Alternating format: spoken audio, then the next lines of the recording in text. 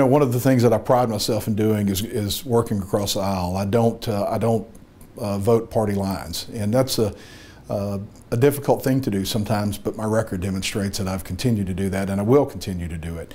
One of the things that we're able to do is to get teacher raises, to do the criminal justice reform. All of those things required working across party lines, and I worked with my Republican friends in the Senate, and of course I'm a Democrat, and I worked with those other folks and the independents as well to try to make some change that was better for the state, because I really think that we have to put party aside and do what's best for the state, and that's what I'll continue to do.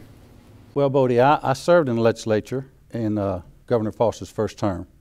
And through that first term, we were able to do that. And so working across the aisle, we were able to lower insurance rates by 10%, pass legislation to do that. We were able to affect quite a bit of tort reform. We also removed 1 cent of the sales tax. And so that doesn't happen if you don't have bipartisan agreement. And we were able to do that when I was there before.